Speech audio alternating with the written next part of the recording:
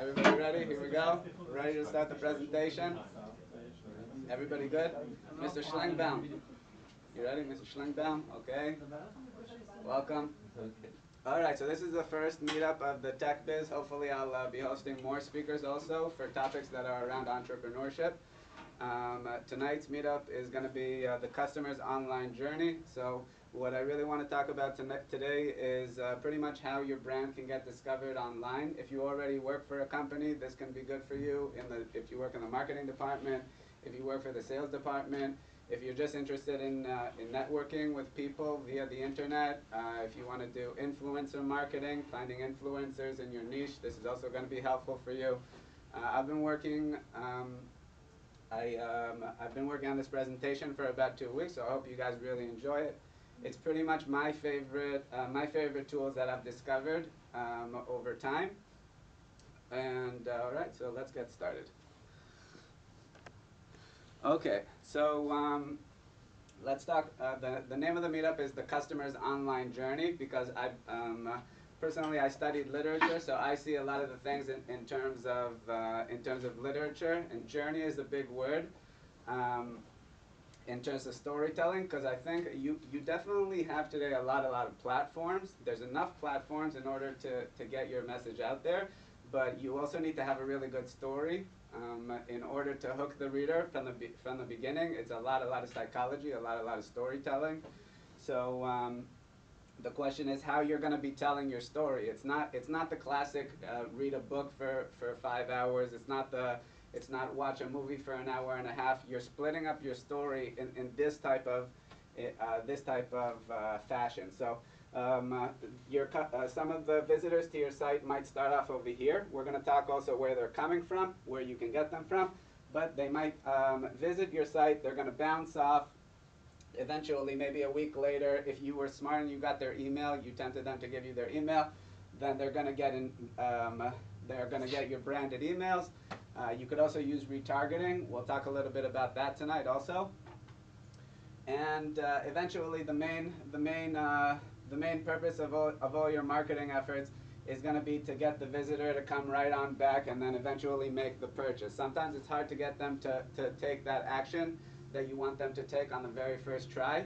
So it's good to kind of think long term of how you're going to be able to build that relationship online. Okay, the table of contents. So first, part one is going to be getting your head straight. It's a couple of techniques that I like to think of. I'm sure if anybody else in this, we have a lot of people here that have experiences in different industries. If you were to write this type of presentation, you might have gone about it differently. But when I think about this topic, this is usually how I like to think of it in my own head. You need to think like a rock star, and we'll go into that a little bit. You need to think like a screenwriter, and you need to think like a salesman. Then we're going to go into 2 more prerequisites. we're gonna talk about why it's important to buy a strawberry plant. It's not completely necessary, but I know somebody that's selling strawberry plants also, and there's a link to his Facebook profile as well, so you can definitely feel free to contact him. Okay. I felt like it was a good opportunity in order to talk about his strawberry What's plants. your commission? I'm not getting a commission. That's a lot of my personal agenda. That's my personal agenda for tonight, is to get rid of these strawberry plants. All right. Then I'm going to talk a little bit about investing in your profile pictures. And finally, part 3 is going to be throwing leads into the top of the funnel. So depending on your niche, how you're going to discover the target audience of your niche, and how to invest wisely even from the beginning on your incoming traffic. Part 4, building trust and nurturing leads, and part 5 is listening digitally, measurement tools. So I think part 3, 4, and 5 is pretty much going to be a cycle. Those are the stages that you're going to keep on repeating. You're going to be buying incoming traffic. You're going to measure how long they're staying for. You're going to try to build trust with them online, and eventually you're also going to want to set conversion goals. Set goals for yourself. This is what I want people to take on my site. And we'll talk a little bit about how to put Google Analytics, set up Google Analytics conversion goals. whoever's interested, I'll probably stick around a little after the lecture if you want to some help setting up working with Google Analytics also. Okay, this is the link to this presentation called Think Like a Rockstar. I'll also send you guys the presentation. It's jam-packed with links, so you can feel free to explore any of these, explore any of this independently also. Okay. Can you turn back? Will you send it to the Turn out. Meetup group? Yeah, I'll send it to the Meetup group. Yeah, I'll post it. Yeah, I'll send it to you guys on the Meetup group. All right, so it's jam-packed with links. I thought that Think Like a Rockstar presentation is really, really good. It's got a lot of helpful points. I think if you're in marketing, then you just need to think like that. Begin thinking of how if you had an audience filled with 10,000 people, what would you be telling them? How would you set up the story? Okay, and then number 2 is think like a screenwriter. So I had a mentor that was a screenwriter. He writes, I think, today for Comedy Central. He moved back to LA. And he taught me a lot of really good things. He shared with me this book called Save the Cat. And I thought that it was a really excellent structure, because assuming on your product, let's say it takes 2 weeks to convert an average customer. So you're going to want to be telling them a story, right? You may want to have some sort of main character has a problem, and here's this book pretty much states that every single movie pretty much follows the exact same 15 beats. You can go back and start thinking about this when you're watching your next film, of whether it follows this type of structure. So it'll start with an opening image, a theme stated, a setup, a catalyst. Maybe the main character is thrown into a specific adventure. Something happens, someone gets killed, someone messes with him. He needs to fight back. There's a debate of whether he should go on an adventure. Then it's going to break into 2. There might be a sub-story added to it. It's going to be a midpoint. And pretty much at like the last 3/4 of the movie, usually the bad guys will close in. The main character is going to feel like all is lost. And do this with anything. Do this with Dumb and Dumber or Beauty and the Beast, pretty much anything. Right? You get really, really excited. It's going to be the midpoint, the fun and games. Then it's going to be the dark night of the soul. The character is going to feel really, really sad and like all hope is lost. And then eventually, finally, he's going to get to the climax. He's going to overcome it, and he's finally in his new world. So it's got some really good resources. You can learn more about that. About basic story structure, also basic screenwriting story structure. Okay. Finally, I thought this was a really good book. I found it in a used bookshop. It's called The 5 Great Rules of Selling. And I think in marketing, you're definitely doing a lot of selling. It's not usually as aggressive as the salespeople will be doing it. In an organization, maybe it'll be 2 weeks of marketing material that the customer will be exposed to before he starts talking to the salesperson. But you should also be thinking like the salesperson. So what's the unique selling point of your specific product? What might be the possible objections of the buyer?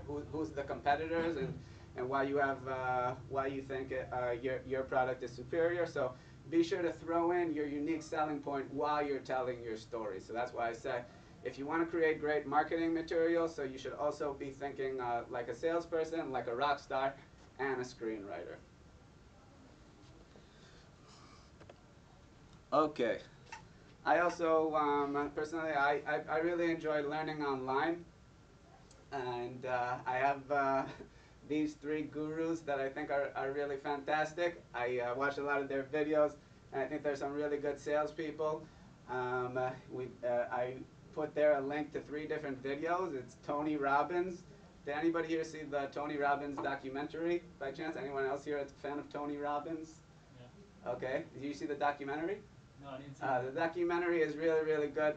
And I think the reason why I put it up is because they have material that's, it gives inspiration and it gives motivation, and it's also just entertaining. So I think in terms of your marketing material, it's not going to be a problem to get your message out there. The question is whether people actually want to listen. And if people want to listen, and if people are clicking on your ads, if they're enjoying the story you're telling them, it's going to be a lot cheaper for you.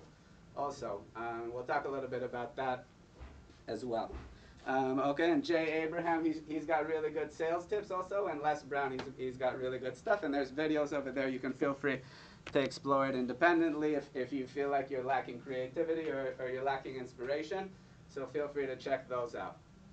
Okay, bam. So now we're getting to the customer's actual journey. So let's talk a little bit about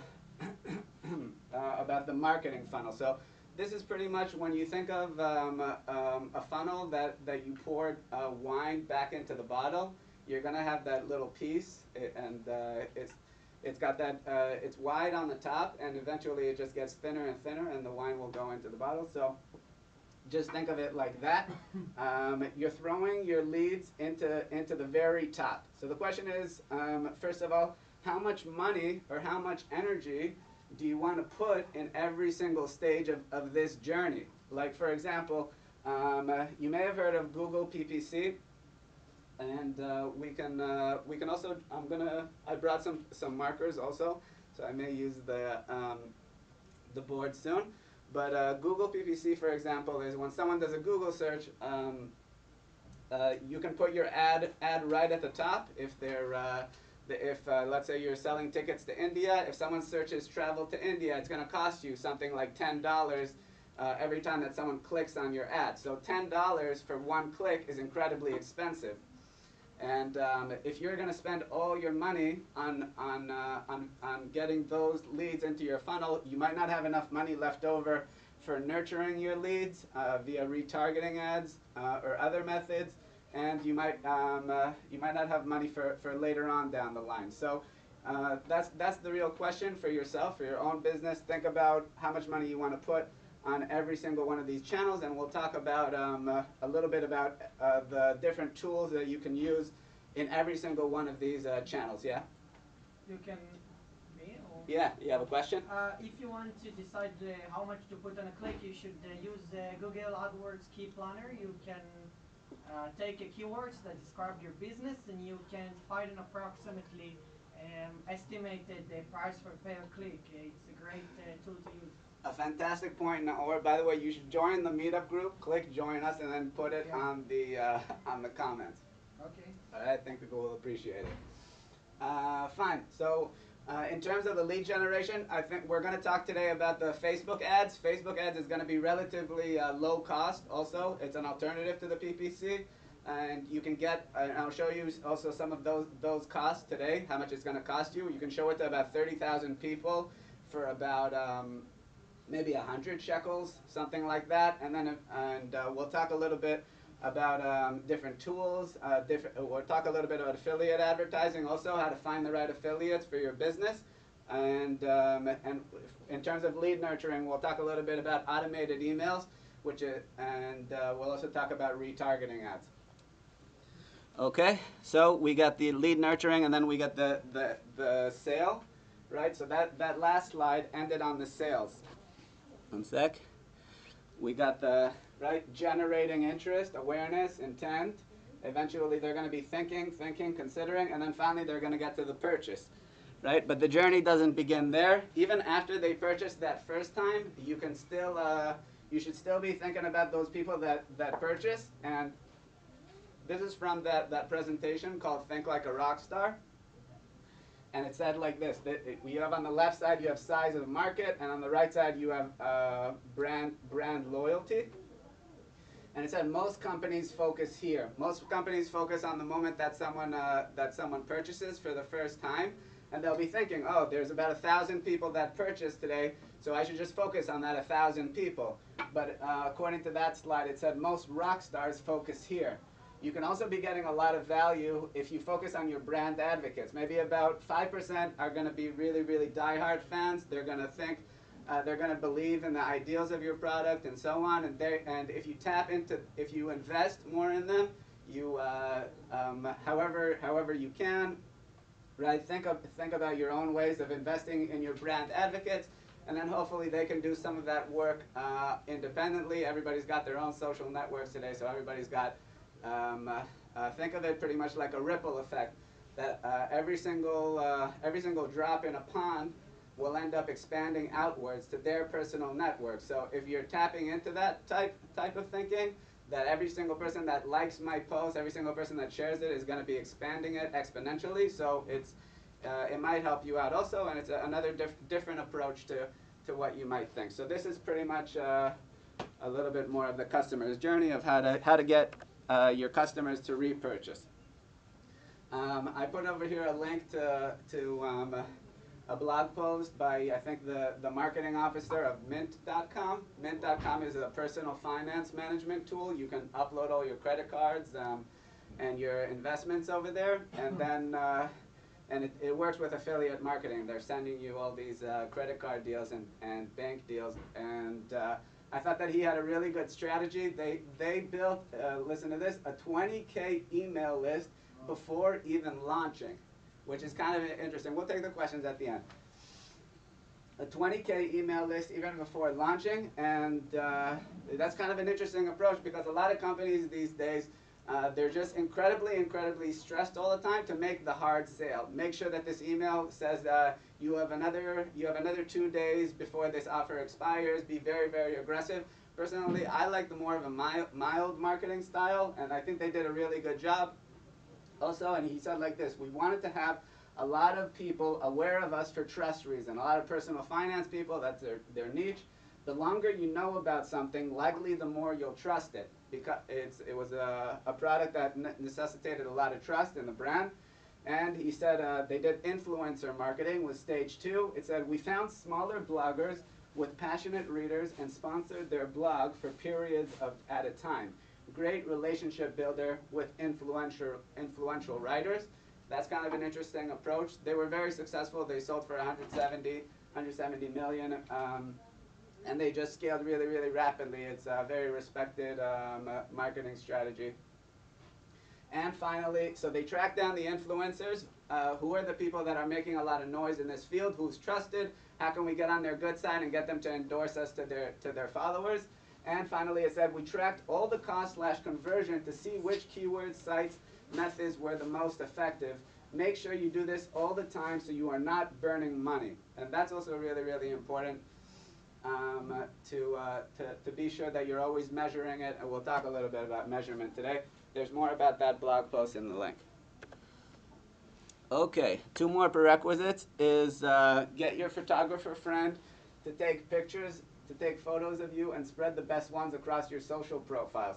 Most of the time it'll only cost you about 100 shekels to invest in your own profile pictures.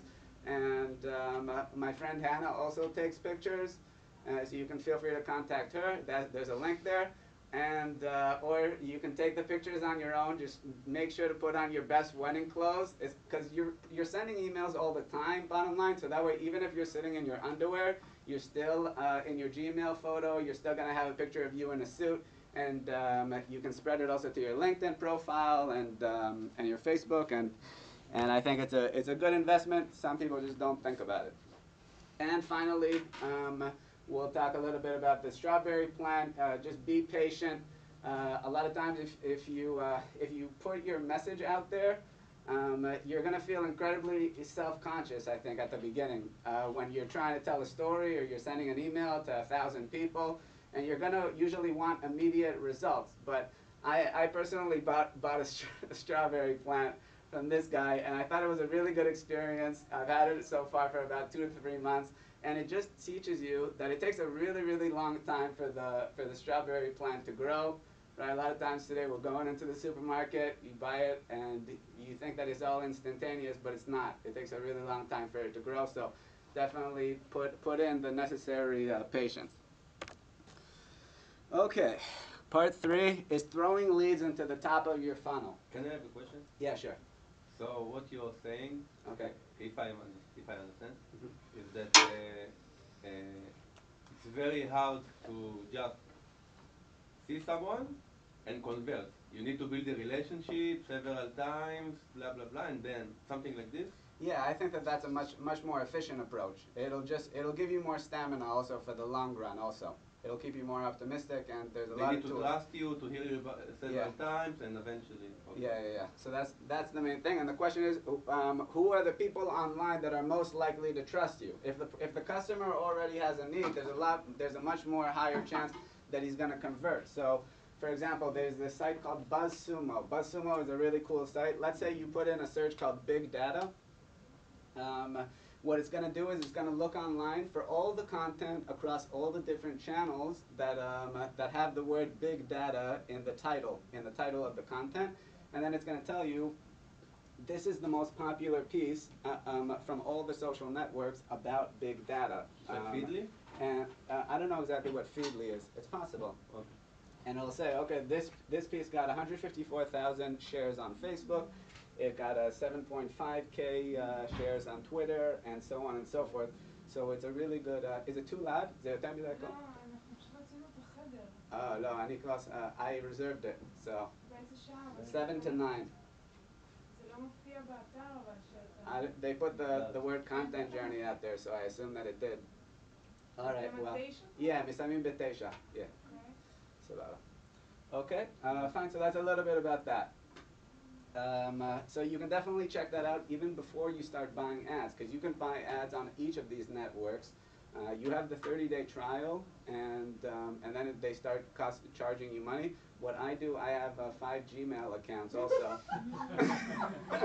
What do you mean by ads? Very Israeli of you. Yeah, it is.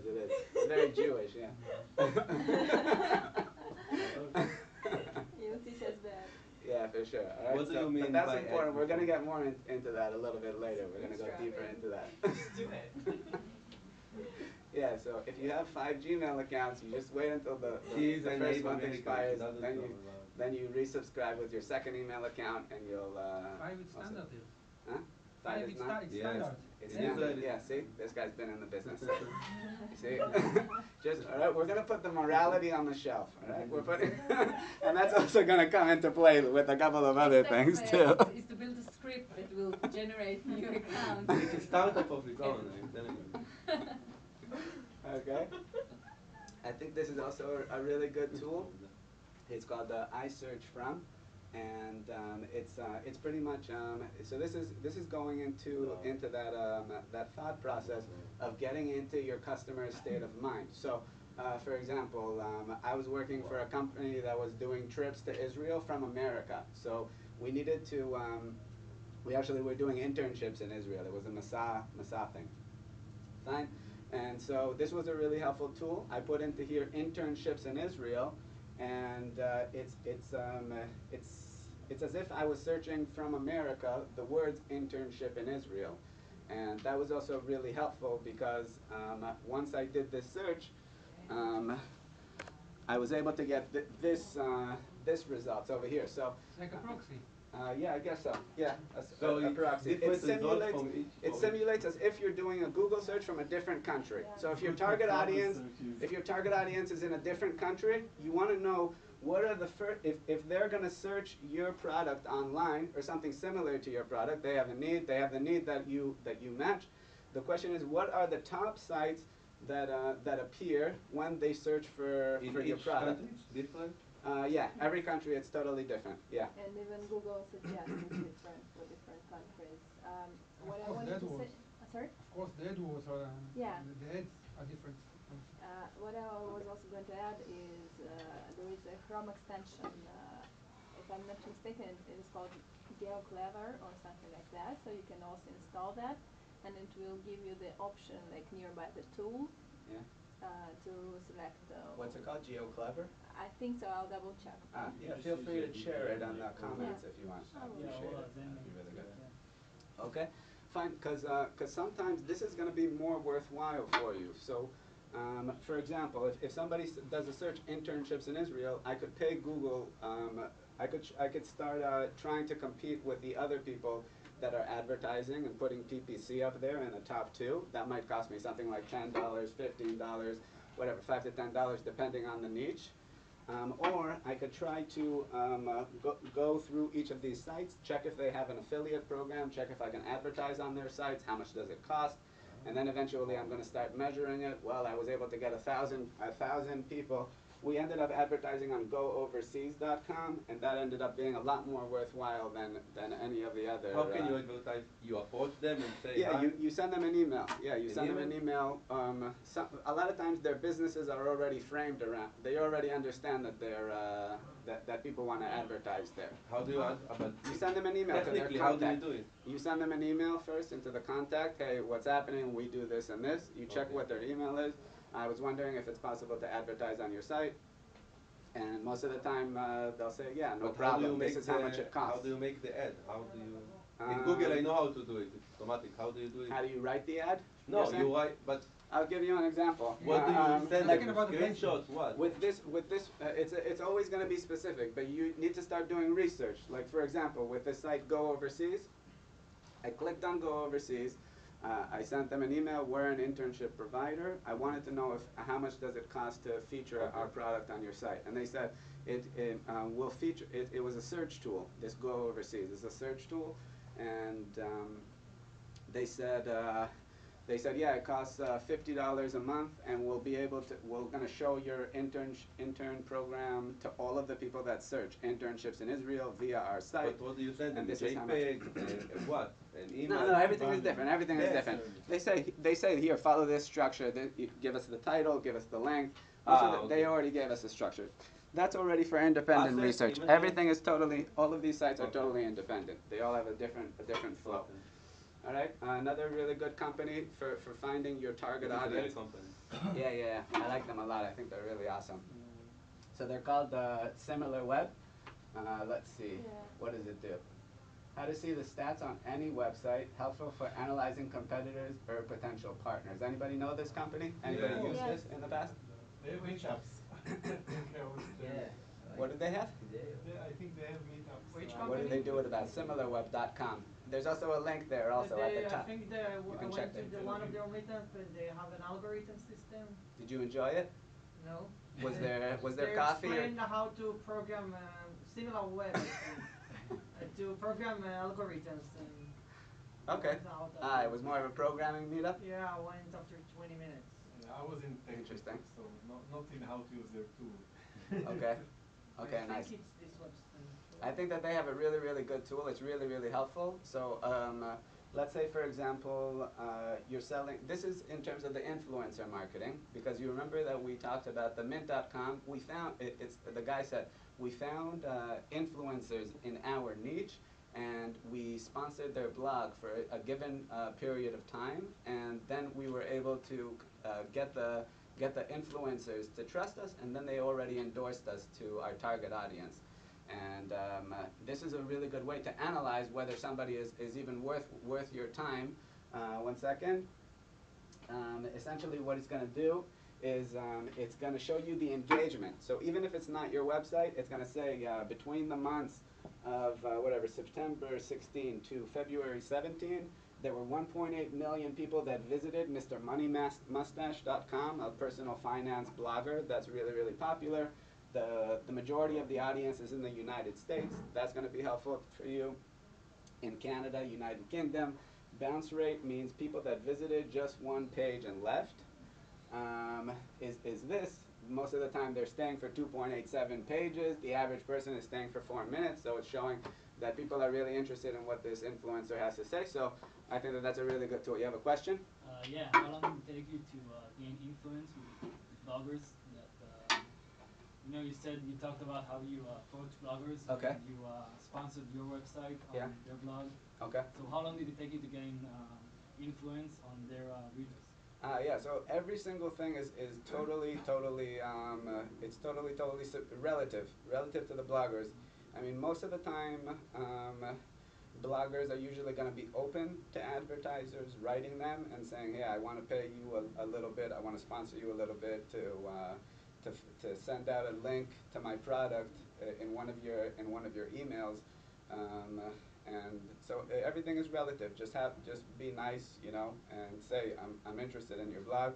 Most of the time, give them a compliment, right? Give them a compliment. I think your blog is a fantastic resource for people that are interested in personal finance management. That's why I personally have this and this, and I think I'd love to do it. If you send out an email to like five different bloggers, maybe about, right, maybe 50% will get back to you, maybe 20%, but at least you tried. So the most important thing is at least to just try. Do you use this tool to understand where do you want to publish? Yeah, exactly. Yeah, so we're still at the very, very beginning. How to throw leads into the top of the funnel. This is Yeah, but you where told- you want to do the initial investment to get people to your Yes, website. but you said that you use the I'm from, Yeah, I search from. I search Yeah. from, then Yeah. you see the top sites, Good. and then each one of them you search here to Yeah, validate yourself? exactly. Yeah, Okay. take those sites when you're already starting to consider. Okay. Yeah, that's a good Understand. clarification. And here, Okay. does it have like free trial or it's? 1 second. What, with SimilarWeb? Yeah. Oh no, it's totally free. Cool. I Yeah. think- I know there are Also an things that add-on. you Premium. premium, yeah, you can pay if you want more. Yeah, if you Yeah, want like more more specifics functions. about it, if you want more specifics about about like a random site that you don't own, then yeah. you definitely will be able to do it. Bam! I got my permanent markers. All right, I got these about a year ago. I haven't used them a lot, but I'm really excited to use them. So you guys are really all right. It's multicolored also, so we may go wild on the permanent markers on the. I hope Sorry, it's not temporary Dry markers. erase markers, right? I hope so. But it's Well. Google, so. Okay. Fine. Advertising on Facebook. All right. Did anyone see the that video of the dark side of Facebook, or the dark side of the social networks? How all the social networks are actually selling all the They know the where data you are, the data what of the you're- users. Yeah, they're compiled. All the social networks. Even your are mental condition, they know. very good, Noah. Excellent. All right, so they're always compiling stuff about their users, and advertisers can target people based off of the following fields. First of all, custom audiences. You can upload your email database. If you have 10,000 emails, you could also upload a file of the emails, and they're going to send your ads to the email list. You could target ads according to location, according to age, the gender, the languages spoken, and also the interest. Also, so the interest is a really good thing too. And we'll talk. And then eventually you can. It's also going to show you how many people are within this specific. Based off of these parameters, we found, let's say, there are 50,000 people that match this specific description, or 100,000 or 2 million. All right. Let's see. 8, 10. Okay. Fine. Now let's talk a little bit about the cost on advertising on Facebook. So, I had a blog about just personal interest blog. One of them was about Tinder, one of them was about my Rome trip, and one of them was the epic battle between Blockbuster and Netflix. So I wanted to do some experiments to see how much it's going to cost me on Facebook, and to just get my blog out there. So this is how much it cost me. It said it costs 18 agorot per link click. So that's really, really good also. Oh, tell what? 18 agorot. Tell what Per about? click. Per link click. So that means, I'll go into the It's like specifics. 5 cents. Let's say I wrote an article about Tinder, right? I got 905 clicks for 158 shekels. It reached 38,000 people, and let's see how much for 160 shekels. I reached 38,000 people. So that's really, really good. Also, I was able to measure. Also, you can see on Google Analytics. We can even get more specific about it later on. But how long did those people stay on the site? Also, it just gives you a nice little idea. Also, the Rome trip, it was 500. It was 600 clicks for 130 shekels. You And pay the way for that the it works- showing, not for the clicking, yeah? Or you pay a different price for the showing? and the That's up to clicking? you. You can choose. Cost per impression or a cost per click. You could say I'm willing to spend a maximum of $1 on every click, or I'm willing to spend a maximum of $5 for 1,000 impressions, something like that. You can do like That's after budget, the first 30 shekels. After the first 30 shekels? Yes, before that you cannot choose. Okay. It's only impressions. Okay. Oh, you don't have an Uh, option to just do a daily budget when you do it from Israel. what do you mean? You don't have the option of a daily budget? No, don't you have that option? I Yeah, think of you course. do. Yeah, You you can have the also daily publish it for budget. Yeah, free you in a choose. Facebook group. And then I want the it just campaign goes to up run for auction. 2 weeks. I want to get charged on the day. I want it to run for a day. You have a lot of stuff. You can do it. And pretty much anybody can go and start their own account. And you can spend as much as you want. Spend only 30 shekels if you want, but it's a good thing to just get a feel for. So let's talk for a second about the FB campaign. One, two, three, four, five, 2 clicks. עזוב את החוץ, פשוט אותו בחוץ. Extra entries. Okay. Fine. So I just want to give you an example that the way that the ad network works is that also with Google, they're going to charge you less money if more people are clicking. So if 5% of people are clicking on the ad, it's eventually going to cost you less money. So that's why it goes back to the beginning of starting off with a good story and creating content that people are interested in. Because the more people click, the cheaper it's going to be for you. And here's an example. Over here we have 3 campaigns, right? It says campaign, and within every one of those campaigns, then you could put up to 6 advertisements or 6 blog posts, and depending on how many people click it, it's going to cost you less money. So if let's say I could put 4 different pictures, right? Let's say 4 different movie stars, 4 different articles, and into one campaign, and the Facebook is going to automatically distribute the most popular articles more frequently. So if this article got 16 clicks, it's going to cost me less money per 1,000 impressions. And if this article got only 2 clicks, it's going to automatically move this down to the bottom, and it's going to show this one the most frequently. So that's why it's really good if you're running a campaign, have 6 different articles in there, and just to give you an idea of how it works. Okay, fine.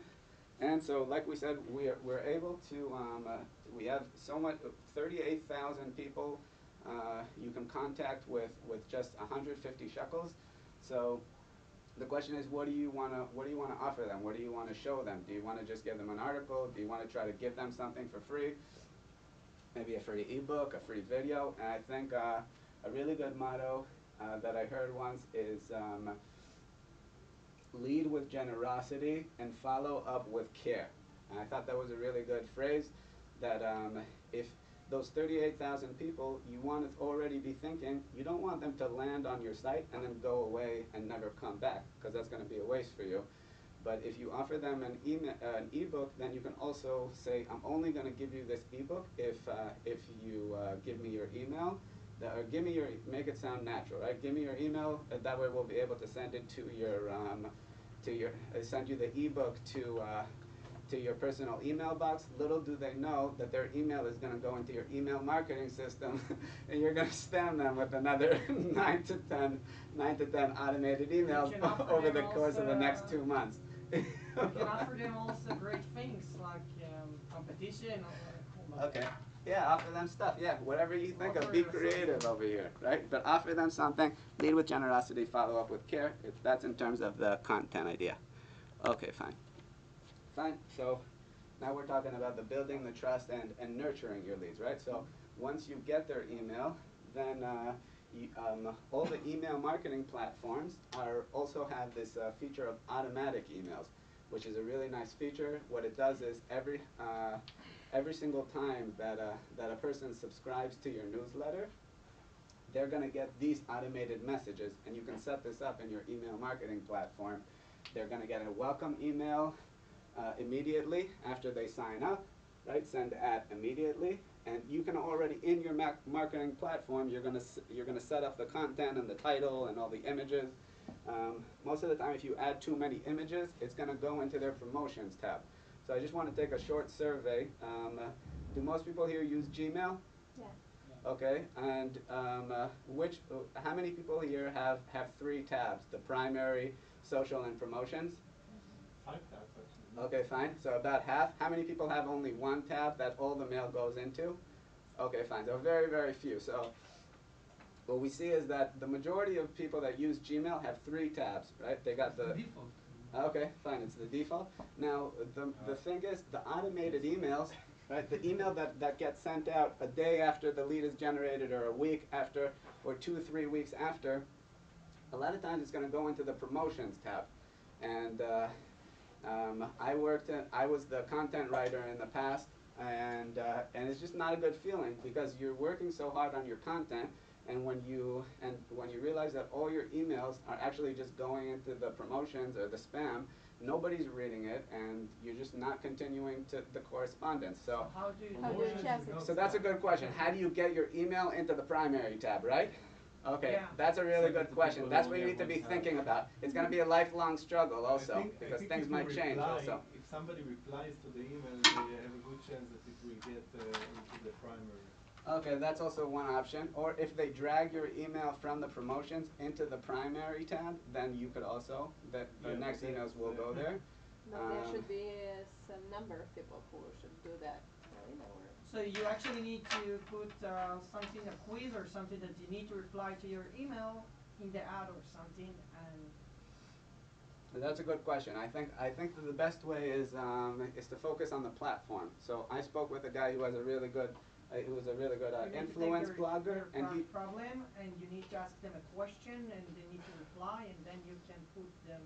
That's a possibility. I don't know exactly how that works with the replies, but what I do know is 2 things. First of all, if you're a meetup organizer, then the emails go straight into the main thing. Okay, yeah, and I think that's a really good thing about Meetup. By the way, the Meetup organizer costs $30 for 6 months. You get up to three groups. I think it's really fantastic. Exactly, yeah. So the first time when I started doing the meetup, I initially just took full advantage. I was sending people a weekly email. I was so mabsut, as you would say. Oh, you're sending them the emails from That it's going into the primary tab. I was waiting years in order to find the solution. And that was one way of doing it. One second. I'll tell you something else. By the way, MailChimp, it usually goes into your promotions tab. MailChimp usually goes into the promotions. It's very, very popular, but most people just aren't thinking about it, right? You're usually just too stressed. The marketers just aren't thinking about it. So it's something to put on your agenda. and what about HubSpot? Maybe HubSpot, also? I don't know so much about HubSpot. You have to do the testing. This goes back to the 5 emails examples.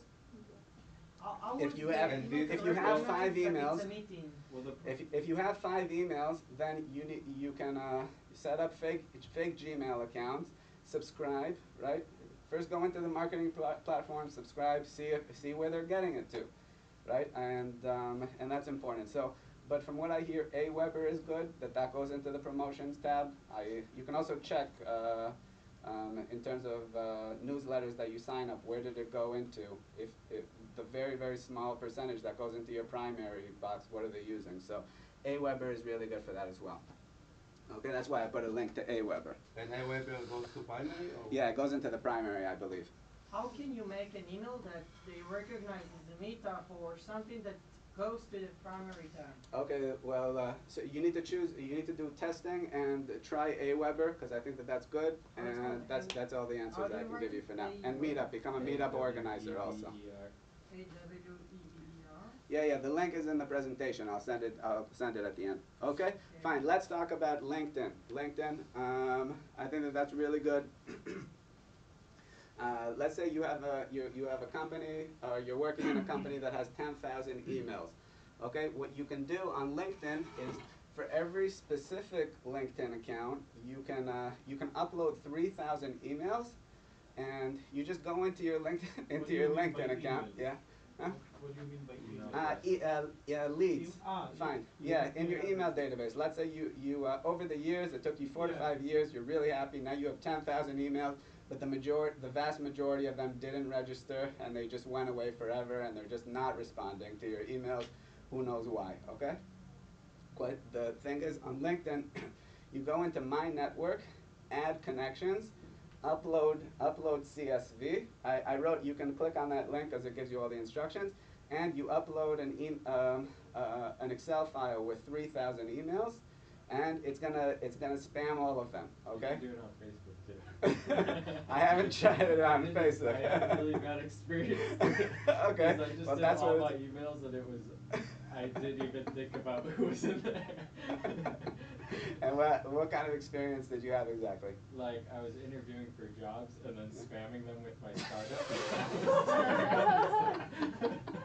Okay, good. So this guy's thinking outside the box. Okay, good. Great minds think alike. Fantastic. So like on Facebook, you can upload like thousands of emails and invite them all to your Facebook page. So I was like interviewing for So jobs. actually, if I'm taking emails list, you send an invitation to. Automatically. So I was like interviewing for jobs in That the is an yachting Israeli industry. thing, I have to Nothing to do with tech, and I just dumped it to all my contacts. And then I realized like I just interviewed with people, and I just spammed them with my startup I didn't tell them about. That's good. Huh? By the way, if you got likes on each photo, you can invite all of the users that like your photo to your page. It's a hidden feature in Facebook. That's interesting. When you were talking about LinkedIn, it's your personal profile, it's not the company profile. Yeah. Okay, yeah. So the LinkedIn company profile, you have very, very limited features, unless you want to pay for it. And I think that the LinkedIn company profile, it gives you barely anything. I don't even think you can do messaging to your followers. It's impossible to get followers in the first place because they charge you a ton of money just to advertise on LinkedIn also. I think that the best is, just use your own profile, maybe use the coworkers' profiles, and just break up if you have a 10,000 emails, you're going to break it up into chunks of, let's say, 2,000, whatever. The max upload is 3,000, and just send it out. And I think it's a really good way to build brand, build trust, and it's totally for free. You may have seen on LinkedIn, you may have seen in your email box, sometimes you get an email that says, Jane Jones would like to connect with you on LinkedIn. And if you can put in the headline, Jane Jones at customer success at pizzahut.com. And when they get that email, if you put in a URL there, it's going to be clickable in Gmail. At Jane Jones at www.pizzahut.com, and that email is going to have pizzahut.com. They can click and go to your website straight from there. Jane Jones, customer success at Pizza Hut, and hear about her. Sounds good. Exactly. So that's the power of storytelling. This is getting into the characters stage also. You're reminding me of a tip I heard from somebody, some podcast, that he said even if you have a one-man company, you should make it look like a serious company by having a few email addresses there of people that don't exist. So now you can create this 5 or 6 people and then use their LinkedIn accounts. Also good. And Smoke then you and have a mirrors. big company site with lots of LinkedIn. It's not a fake account, it's a test account. Exactly. No, it's your split personality. This is the marketing person, this is the HR person. Exactly. Made like thousands of fake profiles. That was also what the Circle of Trust again was about, was putting the morality on the shelf, right, for the next half hour also. Can you create your own unique system that actually bulk mail?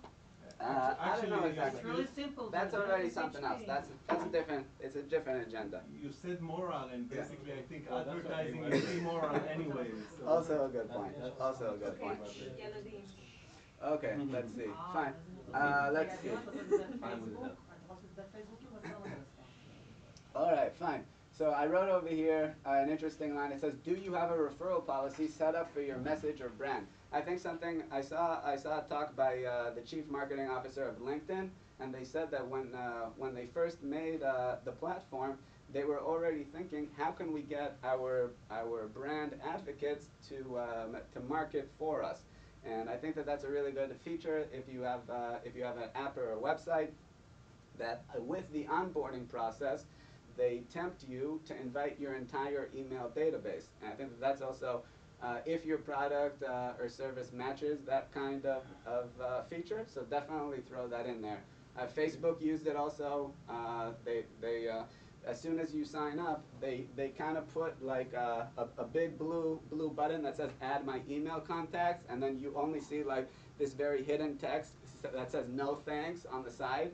and they kind of, the graphic design is meant to tempt the user to think like, oh no, in order to move forward, I need to invite my entire email contacts. And I think that that's stuff also. Like in iHerb, for example, that they give you some discounts if you refer people and they Also an idea. Yeah, they also give an them idea. discount. So basically, it's kind of a Yeah. mutual. So the referral, yeah, the referral policy is just a universal strategy idea. Just think about how you can apply it. Yeah, what's up? There's also a small hack in Hotmail. Okay. If you log in with Facebook, you can get all of your Facebook's email. Okay. If you register a new account in Hotmail and then connect it with Facebook, you can Interesting. get all of their emails even if it's blocked. Wait, Okay, wait. that's interesting You too. can actually Okay. תבוא להירשם להוטמייל, פייסבוק, ואתה מקבל את כל הגישה לאנשי קשר שלך. Okay. That's an interesting idea how you can get your emails. Fine, so you start thinking in terms of that, because the email database is an asset at the end of the day, and you can start measuring how much conversions you're getting from every source and play around with it. Okay, let's talk a little bit about retargeting. We only have another half hour, so let's go. Yes, let's continue, yes. Okay. Hummus of New York. Exactly. Okay, retarget your site's visitors anywhere on the web. So there's this thing called retargeting. You may have seen it sometime. Let's say you go onto a site called bookdepository.com, right? You go in there, you put 2 items into your cart, but you never actually made the final purchase because you changed your mind at the end. You might notice about a week later, all of a sudden, you're seeing bookdepository.com ads on different sites that you're visiting. You might see it on the New York Times, you might see it on Facebook, you might see it on LinkedIn, on just random sites you see the ads. So the way that works is that the site that you land on, when you landed on bookdepository.com, they put something called a retargeting pixel into your cookie box. You ever see sometimes it says clear my cookies, clear my that's the way that it works, is that they put a cookie on your browser, on your computer, and that way they can retarget you anywhere. So let's say if you have a site that's getting 2,000 hits and nobody did anything, you may want to be thinking to yourself, well, I saw 2,000 people that landed on my website. The question is, they didn't give me their email. The question is, can I resend them my message at a later date? And the concept is yes, you can. You can retarget them anywhere. We'll look at the cost also for how much that costs. There's also a service called Google Remarketing, and there's also a site called AdRoll, and a couple of other competitors also.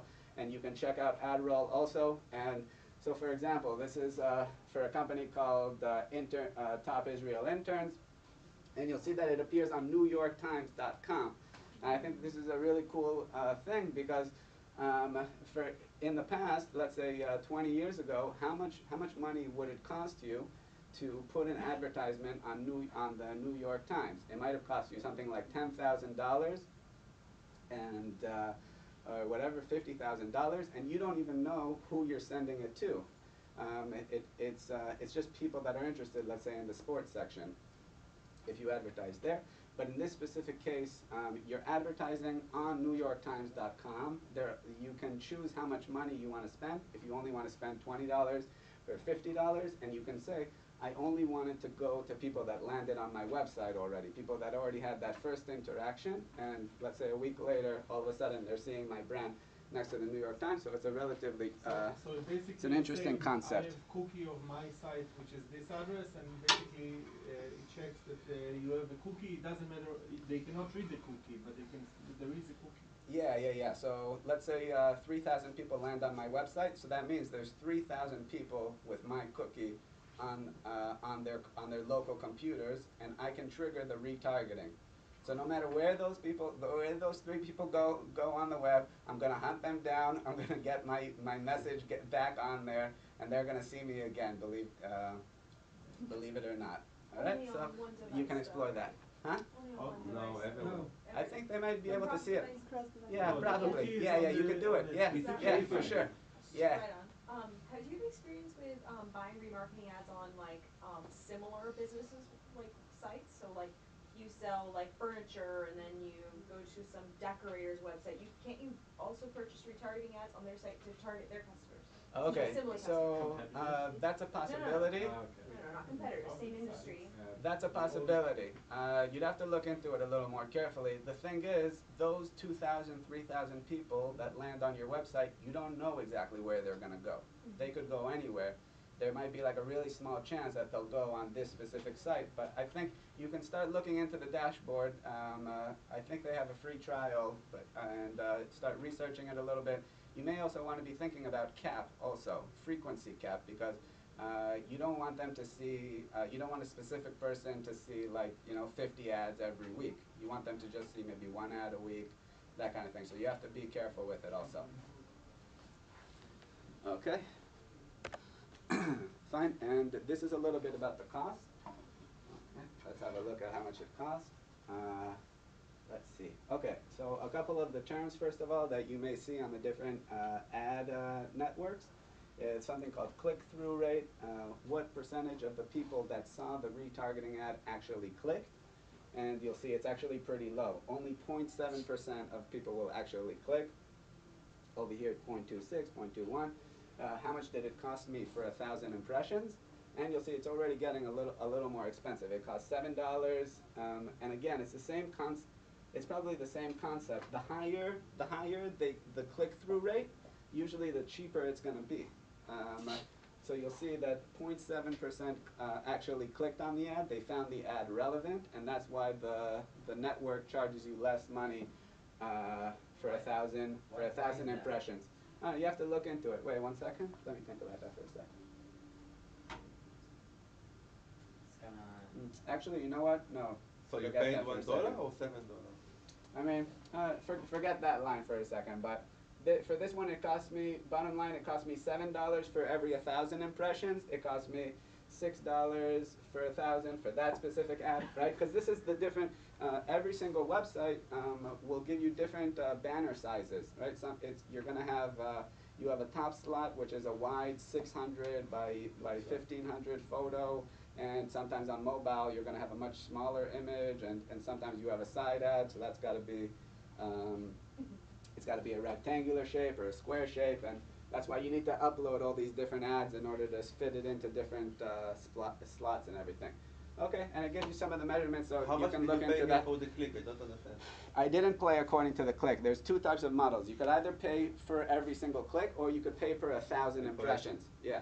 So you'd have to do a little bit of the math and research it. Why it said $1? Cost per click? Okay, that's an interesting thing. It's another metric there. It cost me $1 per click, so it does kind of add up. Yeah, it's just based on the conversion. So you paid $8? It could be something. It's what? You think it's based on the conversion? Yeah, so even if you didn't do it by click, it shows your click-through rate, and it's like if you look, the math adds up. So if you do $7 times, you see? What do you mean $7 times so what? Like based on the conversion rate, you paid $1 per click. There. The only reason there's no cost per action is I guess you didn't label an action, else it probably would have been $1 as well. Okay. You see what I'm saying? Okay. So okay. Like, depending on so you're just going. Let's say you're paying based on impression. You'll have a conversion rate to click, which it will track. So it can tell you how much you paid per click as well, even though you didn't pay by click. Okay. Okay, yeah. It's a virtual.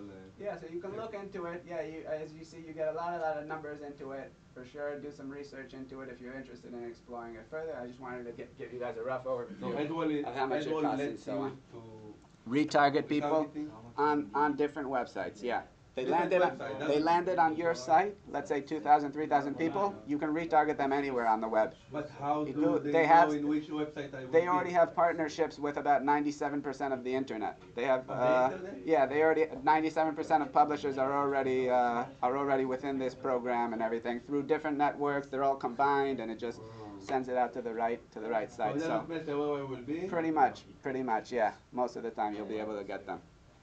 Okay. It's cheaper retargeting than. No, I don't know. It's a little expensive. You have every case is specific, and we'll talk a little bit about Google Analytics at the very end. I think we're almost at the Google Analytics part. Okay, fine. And there's these other two sites are really cool. This one is called How to Automate Your Tasks Across Your Apps. So, for example, there's a site called IFTTT, because, for example, if I have different apps controlling different elements, like let's say I have WordPress, WordPress on the website, and I want every single time that that somebody signs up through my WordPress site, I want it to send a message to Mailchimp to trigger an event and to send out an email. Essentially, I'll give you a different example over here. What it does is it allows your apps to talk to each other. This is another example. I think it's a little clearer.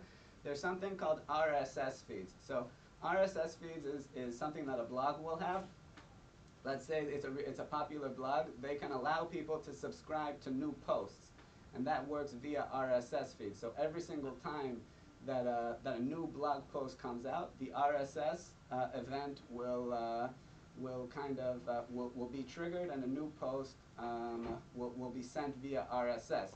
But RSS can also work with your LinkedIn profile. So what this specific task does is, if a new feed item happens on AngularJS.blogspot, then share a link on Alicia Kramer's LinkedIn profile. So that's a really cool thing. Essentially, you can pretend to be reading your industry-related content even while you're sleeping. Okay? I'm trying to think about how to explain this. Did most people understand it? Most people didn't understand what I'm talking about, right? You can read Okay. blogs and then post them on your LinkedIn account or stuff like that. This is the thing is, even if I don't read, No, read I'm the saying read. Angular, Can you adjust based on the time? Like, so it's not posting while you should be asleep.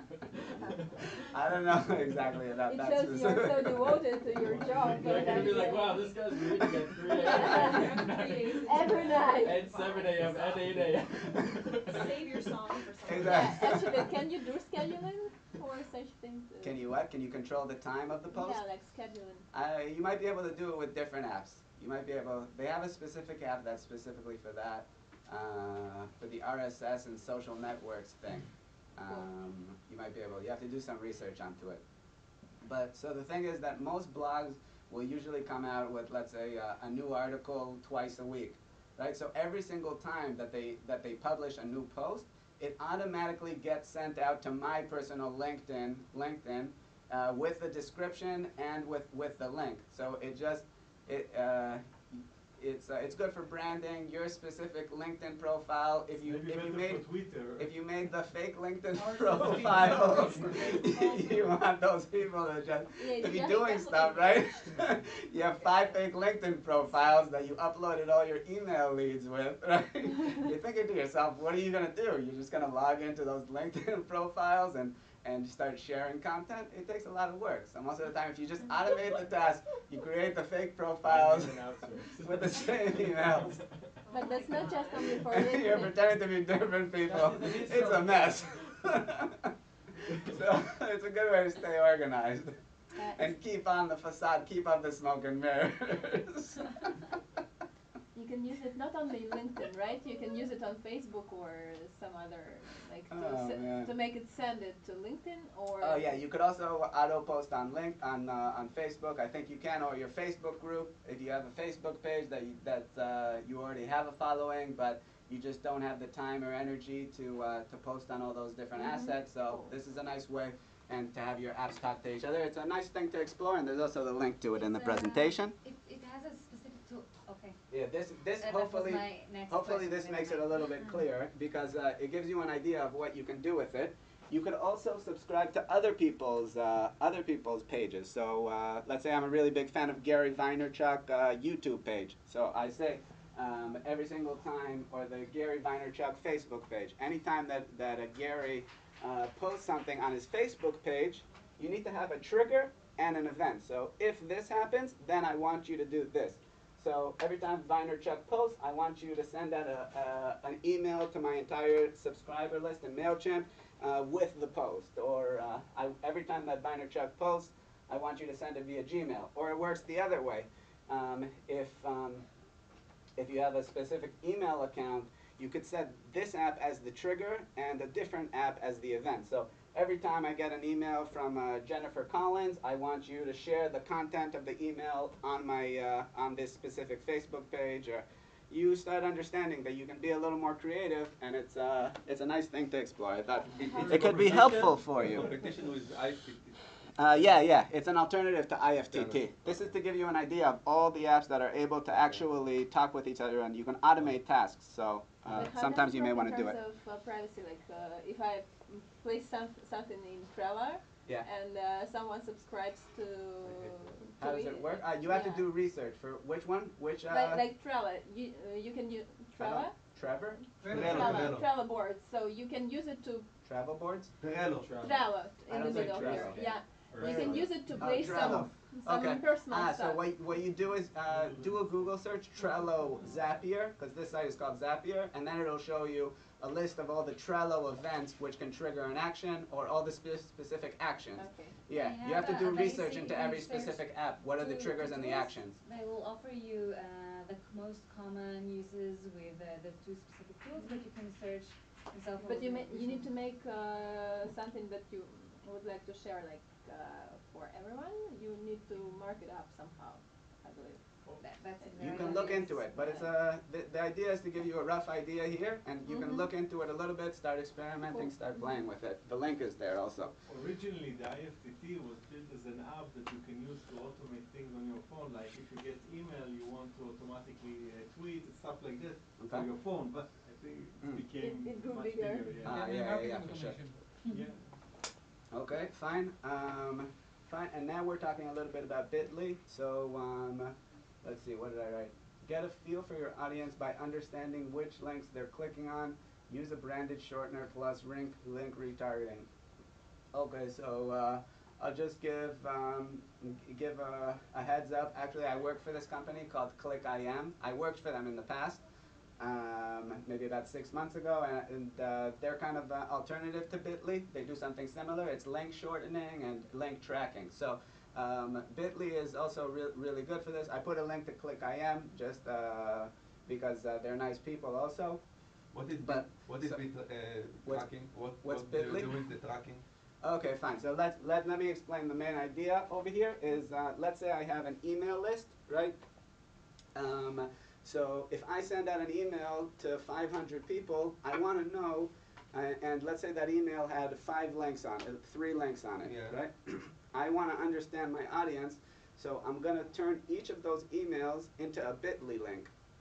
Yeah. Then, let's say about 5 days later, 5 days later, I go into my Bitly account and I check which link got clicked on the most. Every single time that a link gets clicked, I get information. So, for example, in this specific case, I sent out one specific email, let's say had these 3 links, right? And I see this one got 46 clicks, this one got 41, and this one got 12. So that means my audience is less interested in this type of content. Analytics for clicks. Analytics for shortcut. Yeah, analytics for clicks. So I saw the YouTube video. People were really interested in this in a previous meetup. So that's why I said, okay, this meetup I definitely need to have the YouTube video because people like it. So that was popular. And it gives you an idea of which type of content you want to have in the future. Now, a lot of times if you're sending out an email, you're just going to be thinking in terms of the moment, right? You just want the email to get out, and you just want the message out there, and that's it. But I think it's really important, plan ahead, right? And that way you have that long-term strategy. Getting back to that strawberry plant. Steven's got a lot of strawberry plants. By the way, there is all right, the inventory is massive. It needs a home, right? Those strawberry plants need a home. So think in advance, have patience in terms of your audience, and get to know them. Strawberry plant? I don't know, 10 to 30 shekels. Okay, good. We got interest. This is the interest. Now, next is the retargeting stage. Right? Okay, so what I'll do with this guy is I'll send him an email with that pixel on the link and track him down no matter where he goes. Yeah. By the way, there is a difference between tactics. There's a link in the presentation, so just click on it and add him as a friend. There is a difference between tactic and a strategy, and strategy you need time to build. Yeah, exactly. So in a project, you need to know those differences also to manage a great project. Exactly. Good. And we're almost at the Google Analytics section. Hey guys, there's David Schlingbaum, by the way. There he is. He came to the previous meetup. Thanks a lot, David. We appreciate your support. We appreciate you as the member of the Circle of Trust and the and the community. Okay, so this is a really cool a Chrome extension for Google Analytics.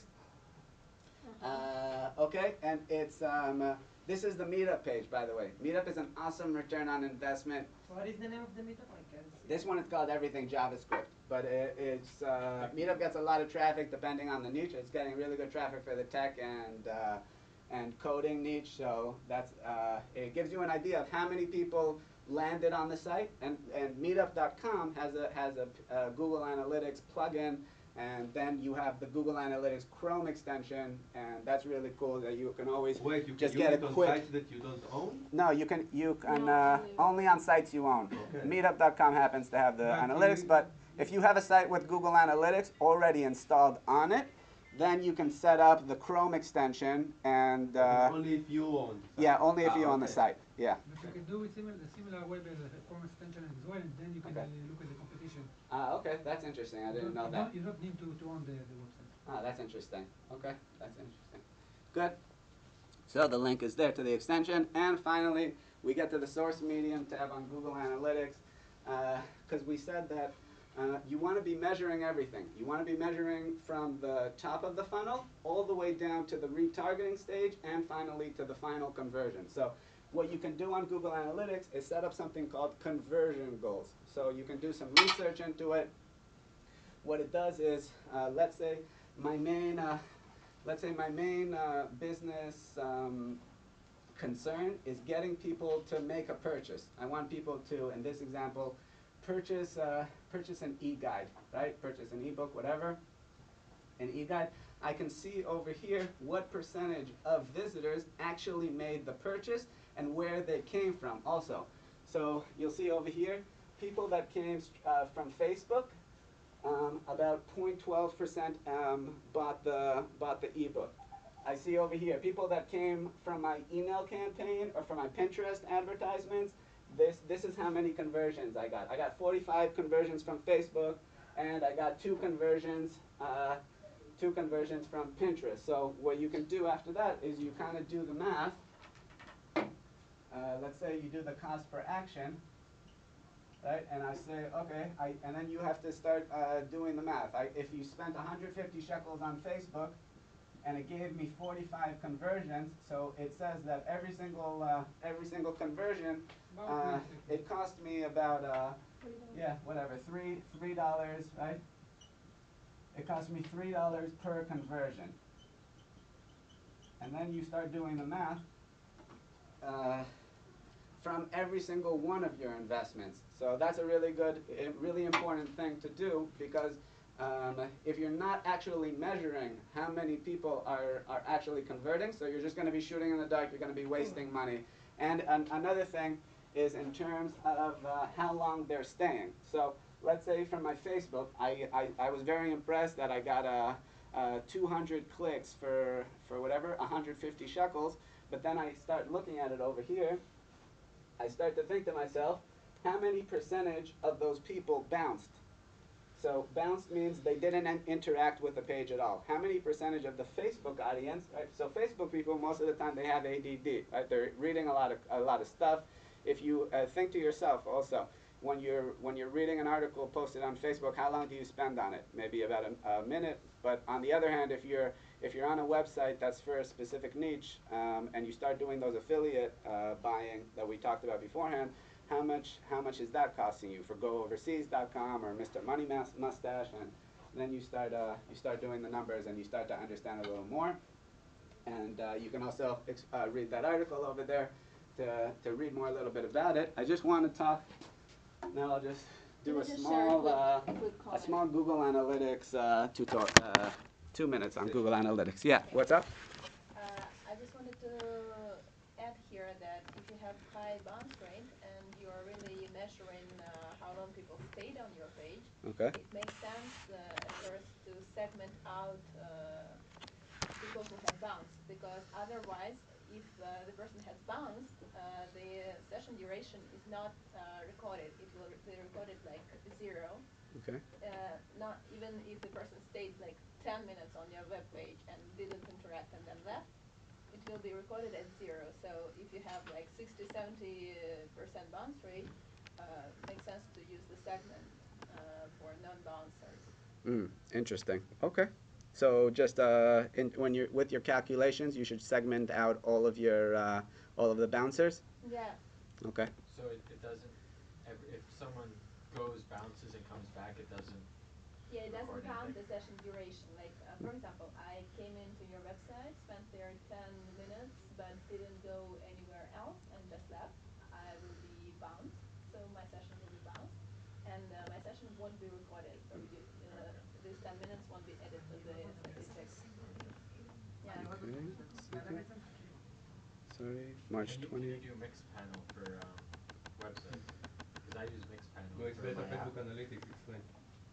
I So didn't. is mixed panel. Facebook Analytics, mixed panel is not free. Oh, well, I'm not paying for it.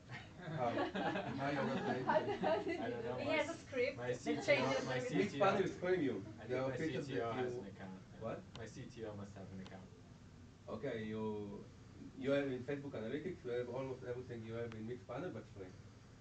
So Okay. I use it, and it's easier than Google Analytics. Okay. Way easier. Let's see. Yeah, Google Analytics. I know there's a lot there, but okay. Here's some of the important features. So this is the marketing blog that I was writing, and it gives you a little bit of an idea. I set it up for everybody that landed on it within the past 2 years.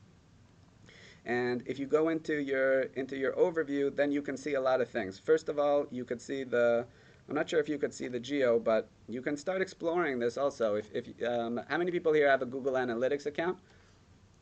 Okay, a good vast majority, right? So there's a lot that you can do with it. I think there's a lot of companies that also kind of make really similar offerings to the Google Analytics, but there's a lot here. All it takes is just a little bit of research, and you can find a lot of insights in terms of your audience. And it's totally free also, which is a nice thing. So for example, I see what percentage of the visitors were browsing from mobile, what percentage were browsing from the desktop. Okay, that's pretty cool. I want to talk a little bit about acquisition over here. Let's say I go to all my traffic.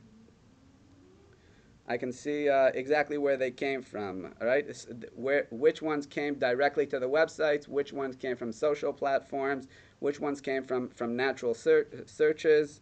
Okay, this is also a really cool feature. There's something called the Search Console and Queries, which is really interesting.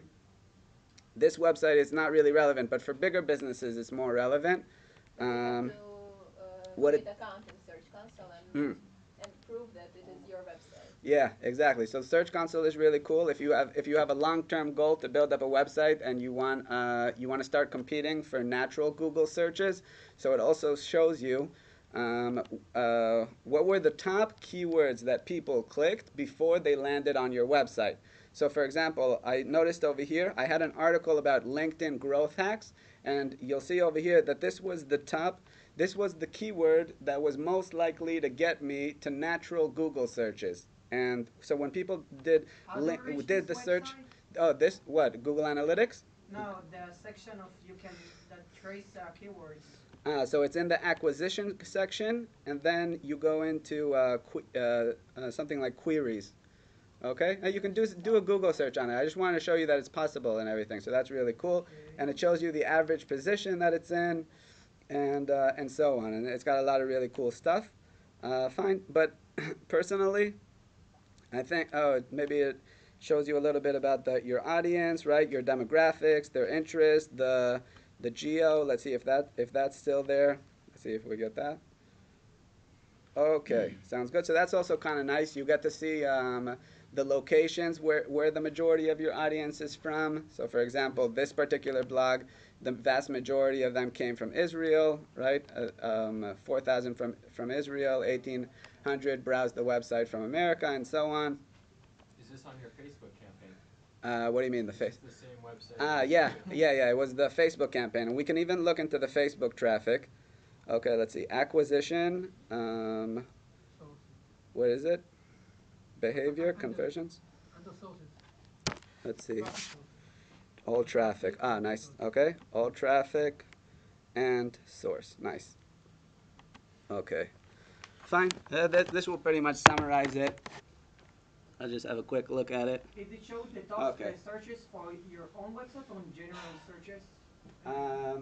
It showed when someone searched this particular search, my website came up as number 45 or number 60.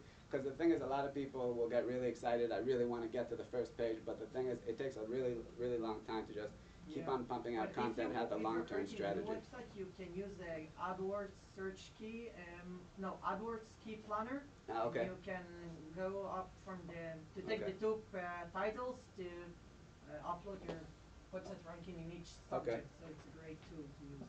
Interesting. Okay, so Baba, we only have 1 more minute left. And so here's some of the traffic statistics. We saw we have 2,500 people came to it from Facebook. Let's look at, I want to see some of the, one sec.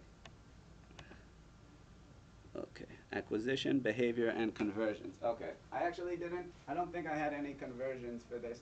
I didn't end up setting up a conversion, but if you're trying to sell something, you should definitely try to set up the conversion. And so the percentage of them that were new users, right, people that were brand new, it'll show you the percentage that bounced. Look at that, 90%. So that's really, really high. You usually want to try to get it as low as possible. People that were coming straight from Google, that's much better. And I saw with LinkedIn, I just posted it a little bit in LinkedIn groups. That's really good. If for your specific niche, you join groups that have to do with your target audience, and I posted it there, and you'll see that they stayed a little. They were more likely to interact with the page. They stayed for 2 minutes. Ooh, look at that. Average session duration, 33 seconds. So all those people from Facebook that came, they only stayed for 33 seconds, as opposed to the people that came from LinkedIn, they stayed for 2 minutes and 9 seconds, the average person. So that's why it goes back to the beginning. We said you're looking at the top of your funnel, the middle of your funnel, and people that actually purchased.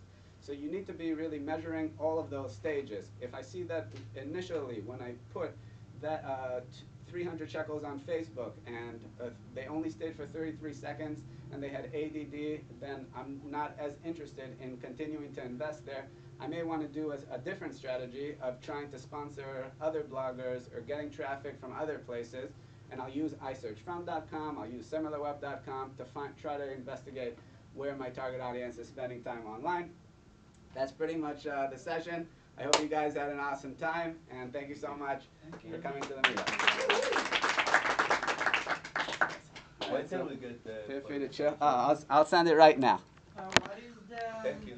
My pleasure, dude. If anyone wants help with Google Analytics, feel free to come on over. Also, feel free to chill a little bit. So, my pleasure, my pleasure. Thanks for coming.